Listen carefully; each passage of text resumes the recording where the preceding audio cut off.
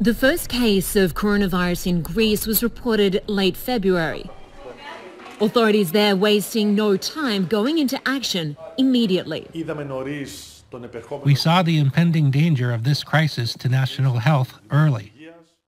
It was the height of carnival season, 40 days of celebration and festivities leading up to the beginning of Lent. Authorities immediately cancelled all carnival events. By the second week of March, schools were also shut down. Closures of restaurants and other businesses soon followed. We quickly set up committees of specialists, infectious disease experts, epidemiologists to advise us. By March 22nd, the country was under a stay-at-home order. The measures are strict.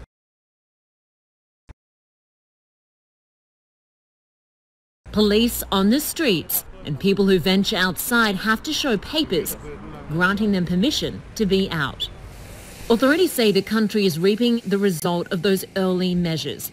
People who venture outside have to show papers granting them permission to be out. Authorities say the country is reaping the result of those early measures.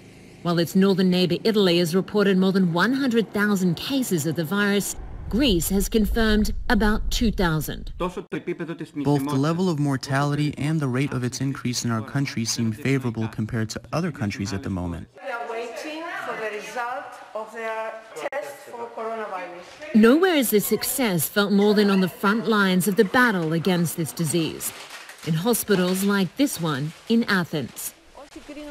This doctor says the pressure on staff has eased because the number of confirmed cases is low.